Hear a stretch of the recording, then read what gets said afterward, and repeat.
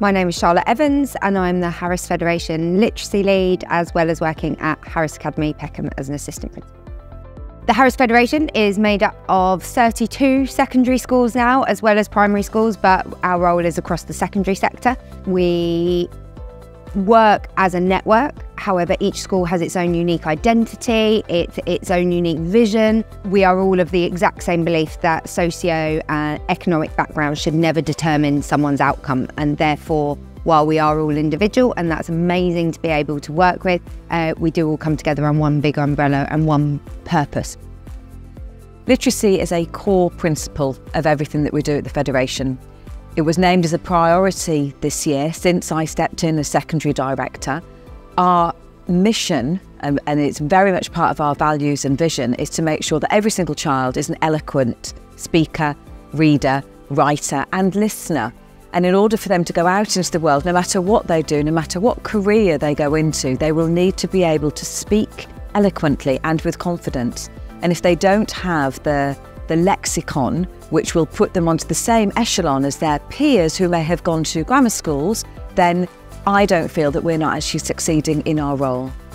Our strategy and our reasoning for taking Bedrock Federation-wide was very much rooted in the idea that every single human being on this planet requires vocabulary to be successful.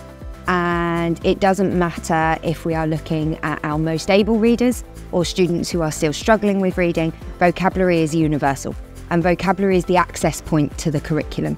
Vocabulary is the access point to the world. And therefore, our biggest vision was that every single child was given the opportunity to build that vocabulary outside of the classroom. Bedrock got incredible feedback from the students in my class, and therefore we chose to scale up and we went whole school, and then we scaled up again when I took on the role of Federation Literacy Lead, and we have now got it in every single one of our Harris Federation secondaries. When I first arrived here at Harris Academy Peckham, even though I was principal, I was asked to teach a Year 7 class, and it was Bedrock Learning. And in that moment, in this very library, I had one of the best lessons ever. I loved Bedrock Learning, and I could see how engaged the students were, how they were able to access vocabulary, how they were able to make progress on books and words that they'd learned. And from that point, I was sold. As we do in the Federation, the minute we find a product that's really good, we want to share it, because if it's working well somewhere, we'll want to spread that.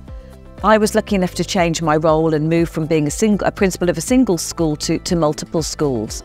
And because we'd got the evidence to say that this was impacting students at different levels, we were able therefore to market it elsewhere. As with anything successful, it snowballs and success breeds success. And so it was quite easy to then bring on other schools. And it was mainly through Charlotte, the literacy lead, who was able to go in, troubleshoot with personnel who were not finding the time to make it work properly, or needed more explanation of what the benefits were. So we were able to deploy a team that could go in and show others how it could work. And Beckenham became a bit of a beacon of excellence for other people to visit and say, this is how it can actually impact overall. It can have a huge impact on students. Their inspiration, they will choose more complex text, they will write more complex text.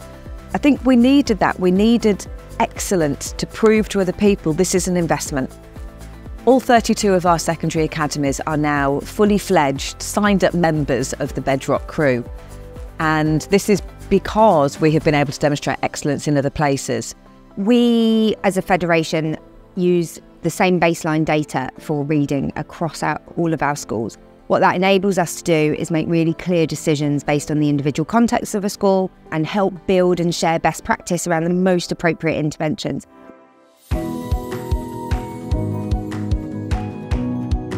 We're very lucky working with Bedrock, and the data that they provide is really, really useful. I send that data across to every literacy lead across the Federation. I also send the data to Rebecca Hickey, our secondary director. She follows it through with her weekly meetings, and I follow it through with the literacy strand. What that means is it's on everyone's agenda. So if there are any troubles, people are ready to ask. They know that as a group there is best practice to be shared, and we're able to do that. I meet with the literacy leads every half term and we get together. There's always a Bedrock kind of teach meet within that session. People are sharing what they're doing. We've had Bedrockathons, we've had Bedrock pizza parties, we've had Bedrock competitions across quadrants of schools.